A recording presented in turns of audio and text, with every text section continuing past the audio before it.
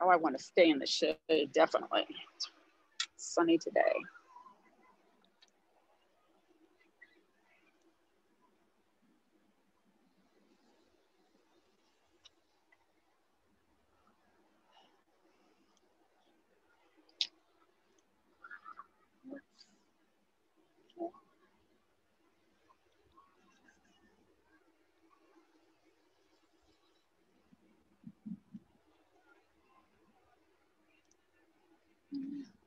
All right, everyone. So if you're just joining us, we're at we're at Cardiff State Beach, and I'm Sandy, an interpreter with California State Parks. And we're here with Miss Elena from the Nature Collaborative, and she is co-hosting this program called Who Digs the Dunes? And we know that people will come in a little bit later, and that's okay. We're fine with that. Just come in when you can and join us. But we're going to wait just for about 1 minute. We'll start right at 11. But while we're waiting, I'm going to just give you a chance to take a look at the ocean. You can see there's quite a few people here today. It's busy. It's probably about 65 degrees right now, but it's supposed to go up to about, I think, 78 or maybe 80 today. The low tide was early this morning, so the tide is now coming in, and we're going to be talking about the tides a little bit later as well. So we'll give our friends just about 30 seconds, and then we'll go ahead and get started. You have a minute. We're going to do an activity later where you could use a hair tie or a rubber band. So if you want to grab one and have it ready, then you can participate in that activity later. So a hair tie or a rubber band.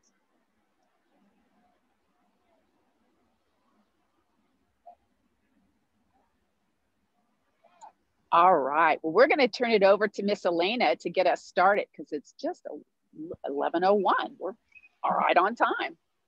Hey, everybody. Welcome. My name is Elena Flanders, and I am the volunteer director at Nature Collective, formerly known as the San Alejo Lagoon Conservancy. So you may have heard of us from that name before. And we believe that if we help people discover a passion for nature, that they will want to protect it and value everything that it has to offer. I'll go ahead and send it right back over to Sandy, interpreter Sandy.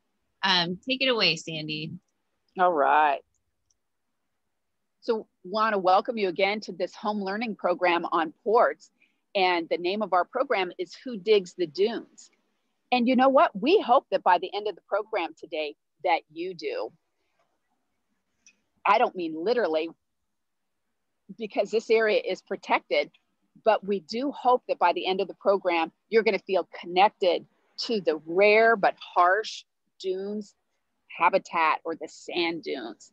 And you can see a gorgeous sand dunes, and those beach primrose are coming up. A little bit more flowers than we had a month ago after that big rain. And you can see there's a boundary around it. And we'll talk a little bit more about that and keeping those dunes protected.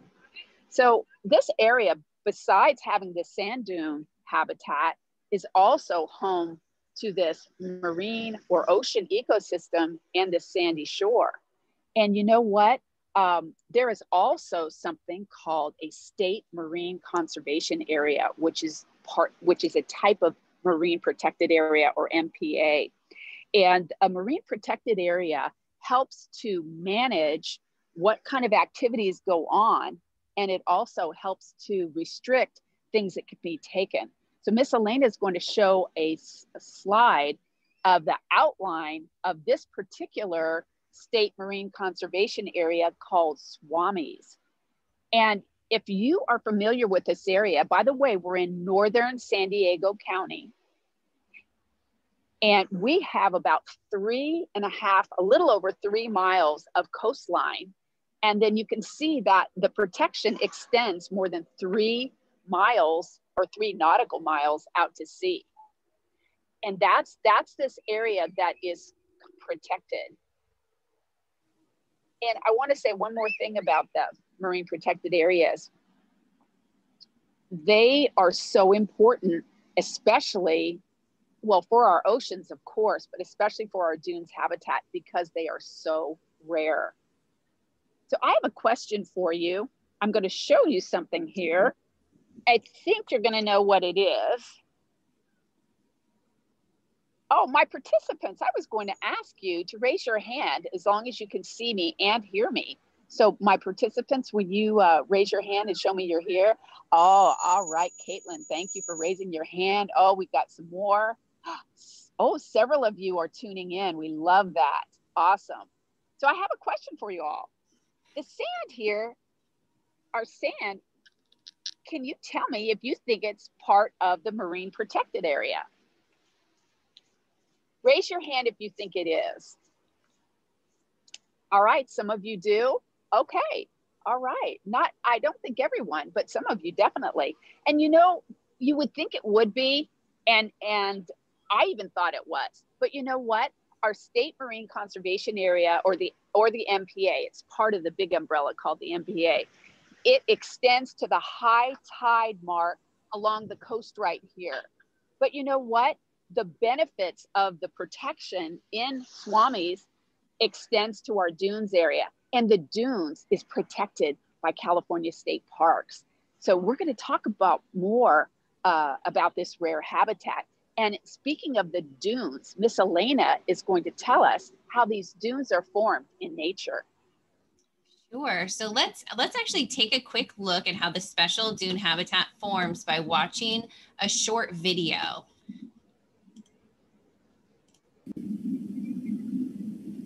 2 ways to make a dune. The first recipe is a classic, friends. All you'll need is sand, water, wind, and a dash of beach grass. Start with the regular beach and add a little wind. The faster gusts will pick up grains of sand and start to pile them up. Now throw in the beach grass. It will slow the wind so it drops its sand. Dunes will begin to form, and the grass will keep growing, creating a mesh that helps prevent erosion. Salty waves will kill the grass closest to the water, so you'll have a stretch of empty beach and, where the grass survives, a line of dunes. That empty beach is important, though. It supplies sand and maintains the dune. The wider the beach, the bigger they will become, and the better they can protect the land beyond them. Every now and then, as sea levels rise, a major storm will flatten the dunes and push the entire beach inland. But don't worry, the dune will grow back in a dozen years or so. But hold on, what if there are buildings where these new dunes want to grow? What if you want the dunes back where they can protect those buildings? Well, friends, try the second recipe, the one used by... So the dunes that you see at Cardiff State Beach, they actually were not formed naturally. They were restored 2 years ago in 2018 and 2019. So you might remember there were some large tractors all on the beach, and you might have been wondering what was happening. Well, this project is also known as the Cardiff Living Shoreline, and it's a project with the California State Coastal Conservancy, City of Encinitas, California State Parks, and Nature Collective. So wow, that's a ton of partners working together to restore this awesome dune habitat. So before all of this, the highway was protected by big piles of rocks, and the huge rocks made it really hard for visitors to get down to the beach. They have to crawl over these big piles of rocks. And in addition, some smaller pieces of rocks would actually get tossed onto the roadway. So there's a Highway 101 that passes right by where these big rocks were, and that actually hit the cars driving by. So the living shoreline still has these large rocks or riprap. So you can look at that drawing picture on the slide, but the rocks have actually been dropped underneath the sand dunes. And the rocks were then covered with sand that was reused from the San Alejo Lagoon Restoration Project. So sand was excavated, or it was taken out of the lagoon in order to deepen and widen the channels so that more water could get into the lagoon.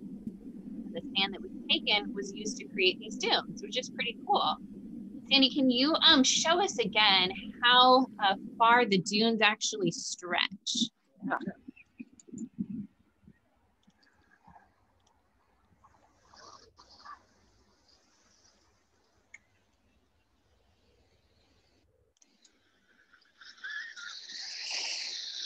Wow. So the dunes are basically going to stretch a total of 3 miles all the way up to Moonlight Beach, and then all the way down the shore, or excuse me, the MPA does, but the dunes here extends about a mile, and you can see the orange building maybe way down there. It's not quite that far. So it's about 3/4 of a mile to a mile down. And Sandy, did you have you had a bucket there? Oh, I do. Let's take a look at that. Yep, I will. Get right back to my bucket. So I have a question for you. I actually have a couple questions, but this one involves a bucket. So we have a 2-gallon bucket here. I'm going to ask you to put your science thinking caps on, and I want you to guess our whole restoration project. Remember, it was 3 3/4 of a mile to a mile down. How many buckets do you think it took during the restoration to completely restore this living shoreline project? How many buckets?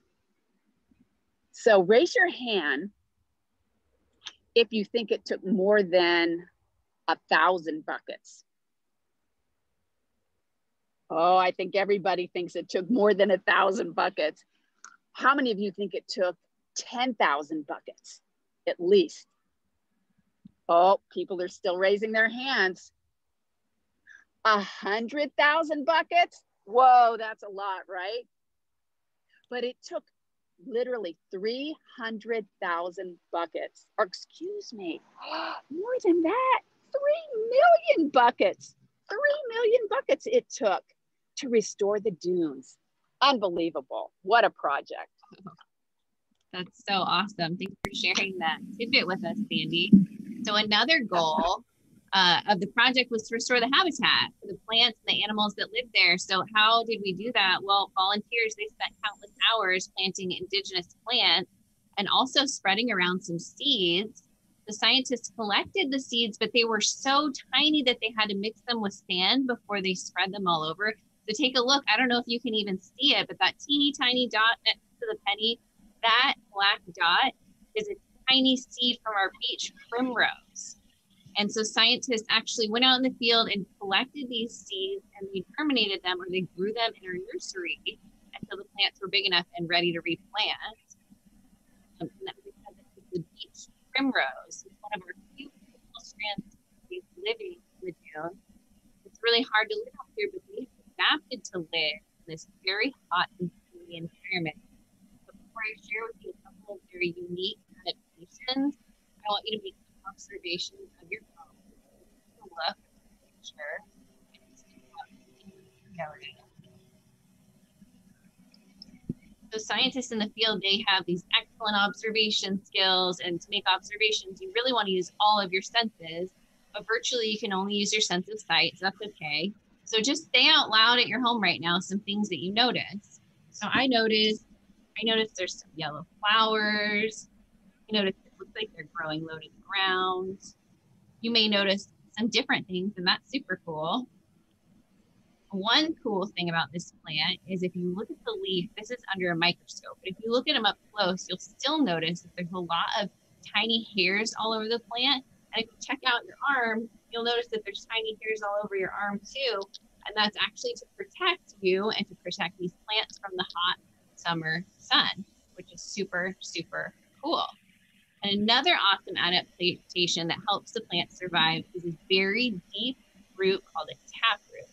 And the taproot goes deep into the ground and helps the plant survive by not only holding on to the sand, but also keeping the sand held together. So what I want you to do now is I'm gonna show you a little activity that we can do together. So I want you to pretend that your left hand is your root and your right hand is your sand dune, and go ahead and take your root, or the fibrous root system, and stick it into the sand dune and try and pull it out. It's pretty easy to pull those roots out, but then we talked about the beach primrose. It has a super long taproot. So just take one finger, that's your super long taproot, and go ahead and stick it into your sand dune, and now try and pull the root out. It's way harder to do.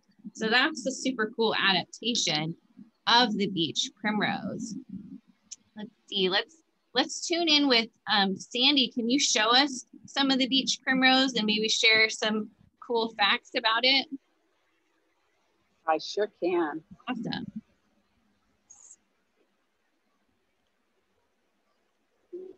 Sorry, there we go. Oh, and it is blooming so much more since we had a storm a while back, and we've got a lot of flowers here. And I don't know if you can see our honeybee, but she is pollinating. And you know what? The bees are so important. We really are happy when they're here. There they are. You can see this plant is low to the ground, just like Miss Selena was talking about. They are protecting themselves from the heat and the extreme drought that sometimes occurs. And again, it's a harsh climate. They're beautiful. This is called an indigenous plant because it belongs here. It's been here for thousands of years. And humans did not plant this originally. It grew here on its own. Okay, let me see. Guys, I think I got off track. We lost your video. I know, there we go. That's okay. I can share a picture of were you gonna share with us some info about the sea rocket? Hold on one second. Let me get back to you guys.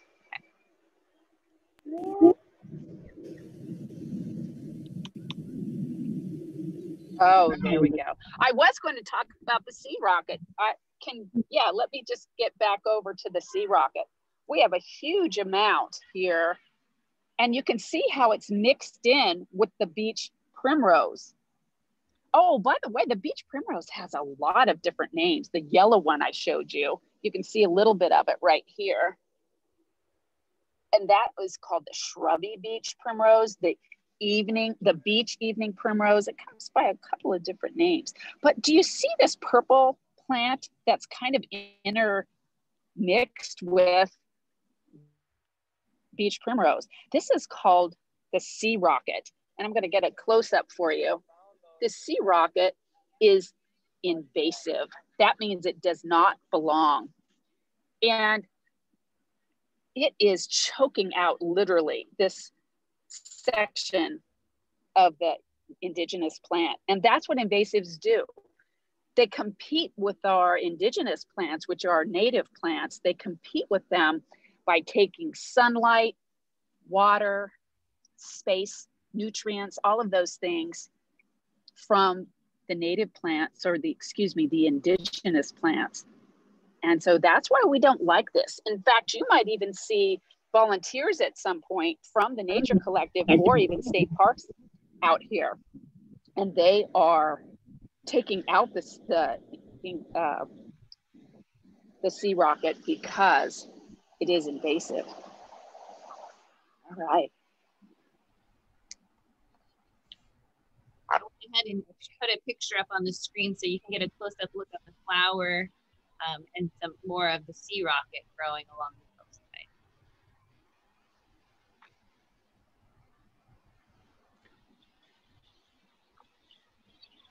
So I wanted to say one more thing about the dunes before we move on.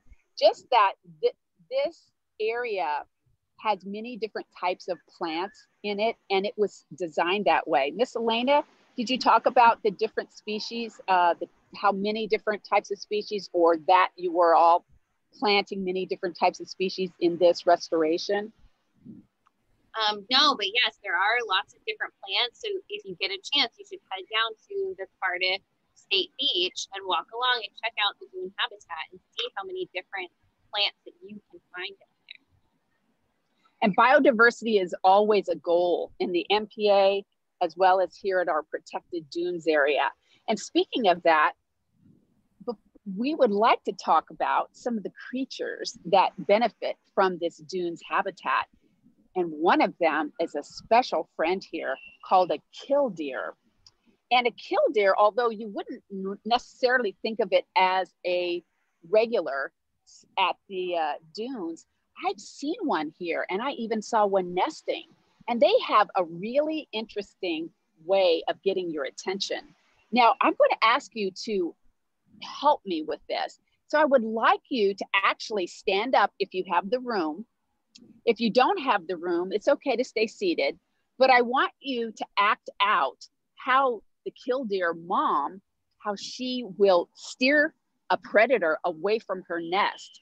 And I was walking along the border here, which is a boundary, and I heard this squawk, squawk, squawk, definitely getting my attention. And she was waving her wings like this. And she was definitely wanting me to look at her and not focus on her chicks. So I want you to do the same thing. I want you to be waving your hands, just like the mama killdeer. Now, the other thing that she does, again, to get predators' attention on her, and she will lead them away from her nest and her chicks, is she'll drop her shoulder. It's like she has a broken wing, and she will kind of drag it along. That's what I'd like you to do. You don't have to go anywhere, but just drag that shoulder and act like you've got like an injured shoulder. And that's what they do, again, because a predator might think, ooh, there's an easy lunch, and they'll swoop down and try to get her, but she's going to get away from them and keep her chicks safe. Miss Elena, I think you were going to share about your favorite animal from the beautiful sand dunes. I would love to share my favorite animal. So my favorite animal is a reptile that's found at the dunes, and it's a legless lizard. I'll play this little video you can watch. So it is a lizard, and it's often confused with a snake because it has no legs, but you can tell it's a lizard because when it blinks, snakes actually do not blink. So that's the way that you can tell the difference between a lizard and a snake. And so this in the video, this actually is not the silvery legless lizard, but the silvery legless lizard. Can you say that 3 times? Silvery legless lizard. Silvery legless lizard. Silvery legless lizard. Okay, that's really hard. Prefers cooler temperatures and doesn't bask in the sun like a lot of the common lizards that you would find, like the western fence lizard or the alligator lizard that you might see in your yards. So it burrows in the loose soil or the sand that's at the beach, and it feeds on larval insects, beetles, termites, and spiders.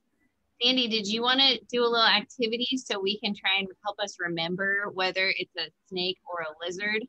I absolutely do. So I'm going to bring it back here to me. We are going to pretend it's kind of a challenge, actually, listening skills. It's a little bit like Simon Says. So we're thinking about being a lizard. If I say lizard, I want you to blink your eyes closed like that. That's a lizard, because a lizard can blink, but the snake can't blink. So when I say snake, I want those eyes open wide and no blinking allowed. All right, ready? Lizard, snake, lizard, snake. Oh, did I catch you on that one? Try it again. Snake, lizard. There you go. Just a fun way to remember the difference between the legless lizards and snakes. Kind of fun. And thank you for sharing that really special creature, Miss Elena. So we have another creature to share with you. I think this is one of our favorites. And she is called, or he is called, the snowy plover. And in this case, it's the western snowy plover. This is a threatened species. That means the numbers are low enough that it is a concern of the California Department of Wildlife and so forth, that they are watching their numbers because, again, their numbers are not robust. Now, that's one of the reasons why this habitat, the living shoreline, was restored, and that's to help protect a nesting area that they're hopeful soon we will have nesting pairs again here, like we do at some of the other places in our Swami's MPA area. But our snowy plover is so important. Oh, there's the chicks. They are so cute. The protection comes really from humans. We have to help them. They barely make a real nest, or what we would call like a deep nest. In the sand, it's almost just, we call it a scrape. It's almost just like you took your hand and scraped a little bit of sand out. They might use things from the beach, like little pieces of shell. That's why we don't collect the shells here at the shore at the Cardiff. And this is why feathers and things that they might use, even seaweed, to kind of disguise their nest. That's why we leave those things on the shore. But the other reason we have that boundary set up with the wooden posts and the rope, that's to keep things like predators out, like our dogs. You don't realize it, but dogs can be our predators. And so the snowy plover would be very unlikely to nest in a place where they thought there were predators. So our snowy plover, I want you to do one more activity with me, and that's to put your hands together like this. And I want you to imagine a mother snowy plover or a father, an adult plover sitting in the palms of your hand. That's how big they are. And they look a lot like other birds here called sanderlings, but look at that short little dark beak. That's the plover. And then the plover also has a very interesting parenting style. The mother will lay a clutch of eggs and she will stay there until the eggs hatch.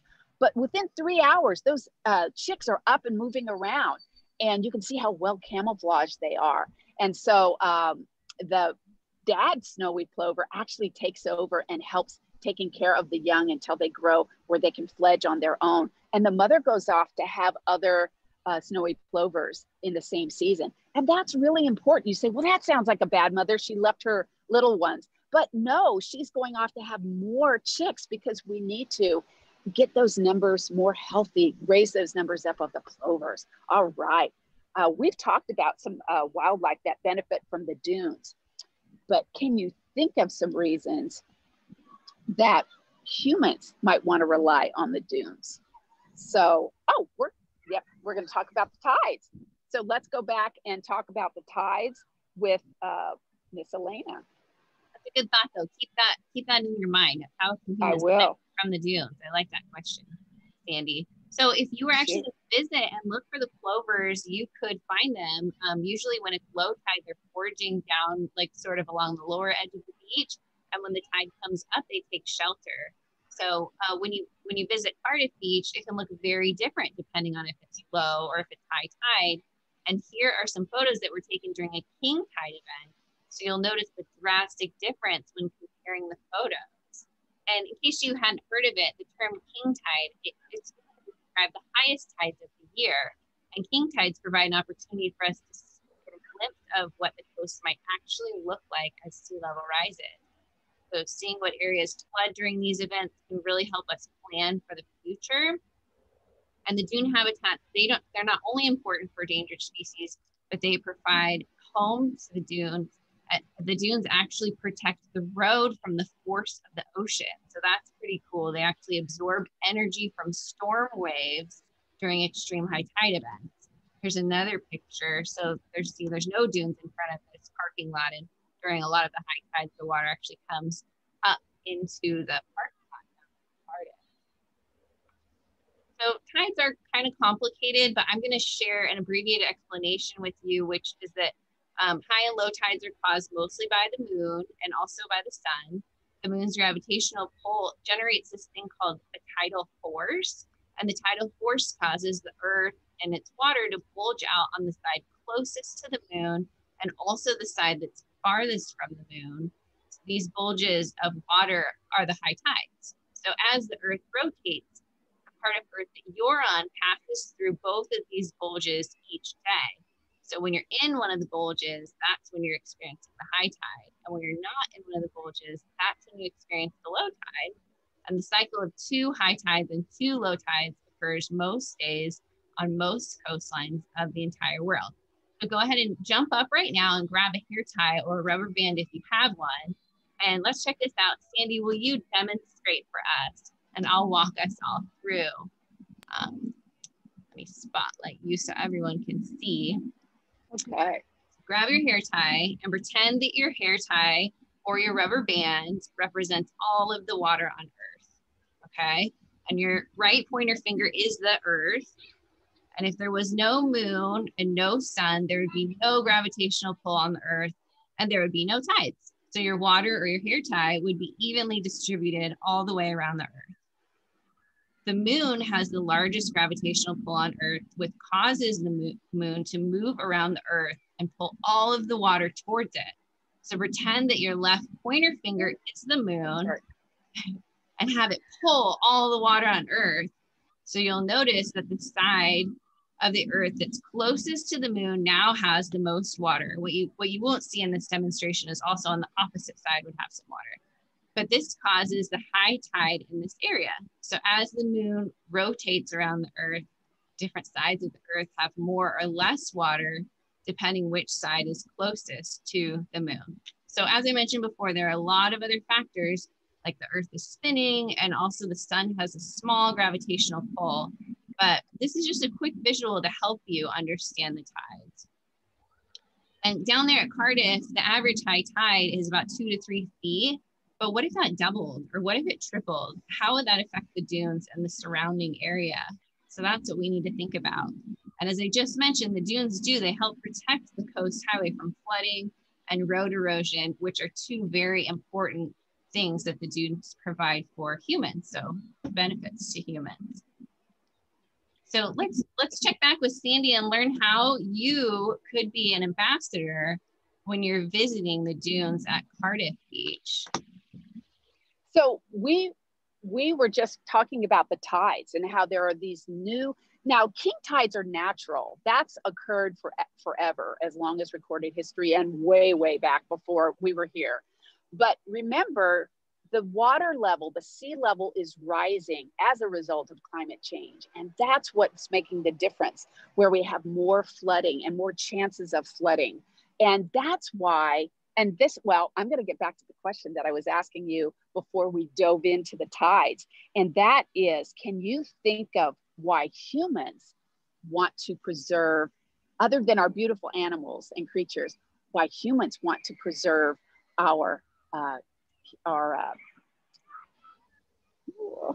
the dunes, why they want to preserve the dunes. I'm sorry, guys. Yeah. So why would humans want to? We know the animals rely on it and they receive benefits from it, but what's in it for the humans? As Miss Elena just said, and think about that for just a second, why are humans wanting to keep the dunes and make sure that they are protected and restored?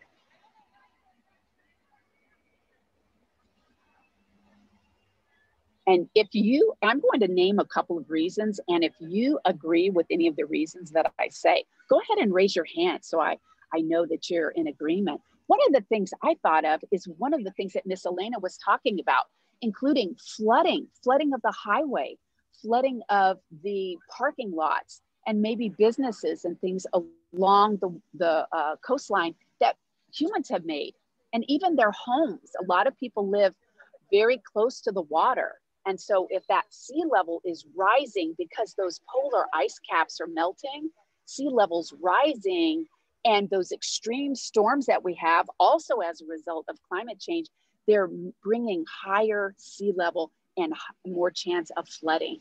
And the dunes are nature's help, almost like a dam, to block or buffer the sea and keep the ocean where it should be.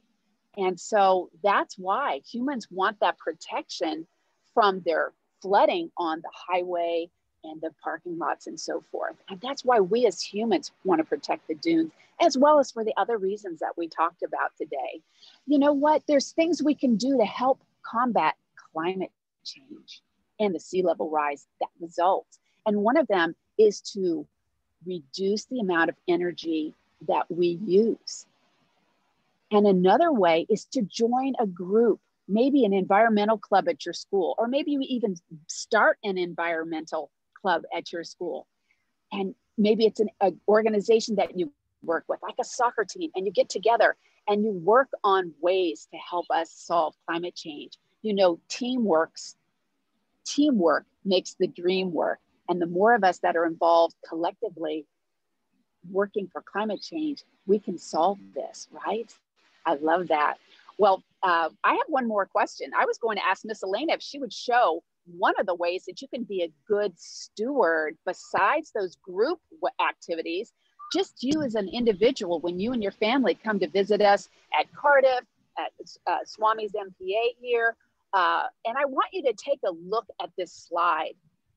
It was taken right here at Swami's. And I want you to tell me, do you see anybody being a good steward of the dunes in this picture? And if you do, go ahead and raise your hand.